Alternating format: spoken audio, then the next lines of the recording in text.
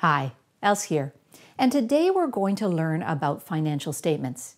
You already know that in order to manage your business, you really need to use financial information to make decisions.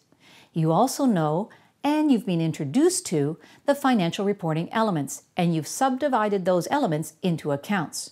Remember that accounts are common subgroups used to summarize information. We can now take all of these things and create the financial statements. Financial statements, remember, tell a business's story, what it does, and just how well it does it.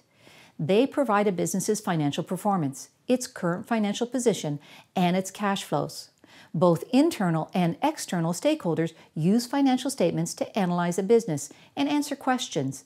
This will allow them to make business decisions and meet their objectives.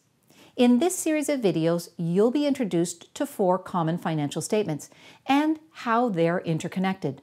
At the end of these videos, you should be able to answer the following questions.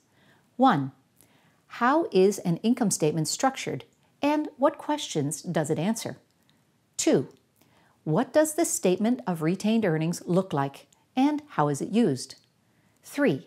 How is the balance sheet created? How is it interconnected with the other statements, and what questions does it answer? And finally, 4.